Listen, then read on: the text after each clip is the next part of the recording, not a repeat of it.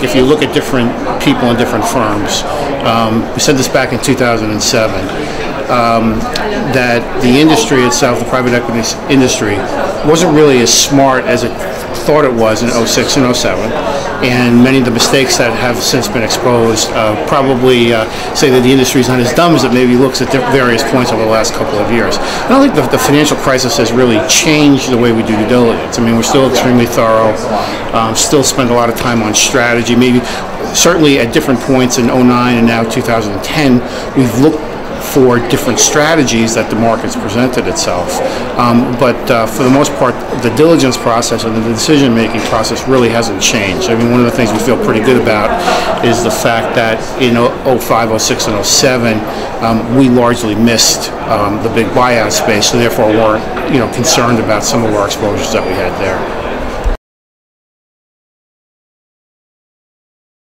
Our principal focus the last 5, 6, 7 years has been China, largely because of the broad economic growth, the good demographics,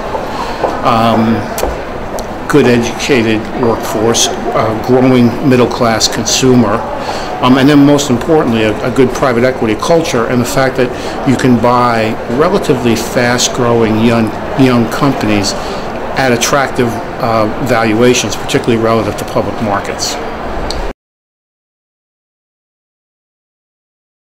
I don't think it's going to have much of an impact on our business, bottom line. We principally manage money for institutional clients, and we'll continue to do that, so I don't think it'll have a significant impact. I think it will have some broader impact in terms of the fact that you won't see a cycle of active participation by financial institutions.